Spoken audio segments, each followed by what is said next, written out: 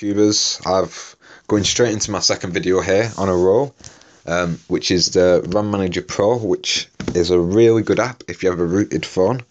I do recommend that you watch my video before just thinking you can use it yourself.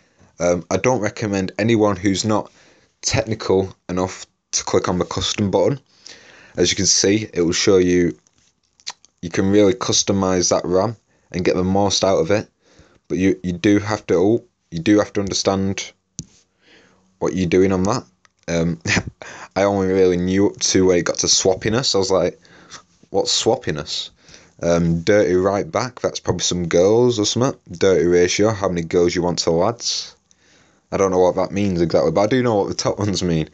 If you do mess about with this and put them on very low, so you're getting maximum RAM, your phone will crash.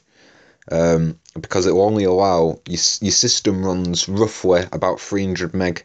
So if you cut off the empty apps and the content provider and the hidden apps, and put them quite low, your system will stop running and your phone will just close down. Luckily enough, I did do that. And you could just reboot your phone and it will clear it because it knows that there's a problem. The app's quite clever as well, so it'll find problems that's occurring with your phone.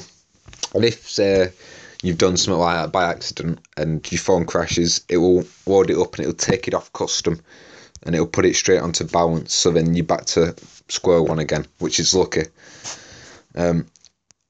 I do recommend having it on either more multitasking or hard multitasking. The extra, this goes into your heap size. I recommend on this app that if you're not that experienced as such, that you only click on clean memory, just click that big yes button, and then clean the drop catches, and click that big yes button. And then, as you can see, it's freed a quite considerable amount more than it did with the Clean Master app that I used in the last video. As I'll show you, I just want to back off this. As you see, everything reloads itself back up, and it does quite a good job. As you can see, it's actually gained an extra 0.25 gigabytes, which is, to you and me, 260, I think, 260 meg around there, 260.33 meg. As you see, it will take most of it back up, but it will be considerably larger than what the Clean Master could clean in the first place. I don't really know what else I can talk about with this app. Let's just have a quick play about. You can do setup on boot, which I don't know why anyone would like to do that, but if you want all these changes to happen when you reboot your phone up, you can. This is a pretty cool way of seeing where your memory is going. It'll tell you how much is free, how much in total, how much is in cache, how much is in active apps that you're using right now, so such as this SCR Pro I'm recording. Inactive apps, it will, wait, let's see if I can, yeah. You can see the dirty and everything like that, so you can actually understand some of it. But I'll just be keeping your eyes on the big numbers, such as the active, the inactive, the buffers and the cache. I won't really go into dirty because it's not a high amount. It's quite a low kilobyte amount, so it won't be affecting your RAM that much. As I said, you can change your heap size. I don't like to change this personally because I think it fucks up the phone. As you can see, higher than 512 meg. I don't want it that high at all.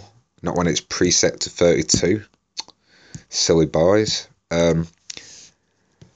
I will be going through on the next video CC Cleaner, which is a very good cleaning app, but I also do recommend. This is for also rooted devices, but I will recommend that you understand about your phone a lot. I'll go through it and try to show you as much as I can, but it's quite a detailed app, which I hope you enjoy. Let's go back to the RAM Manager. As I said, this RAM Manager app does clean it better than any other application that's on the market that I've seen today. It's the best rooted one.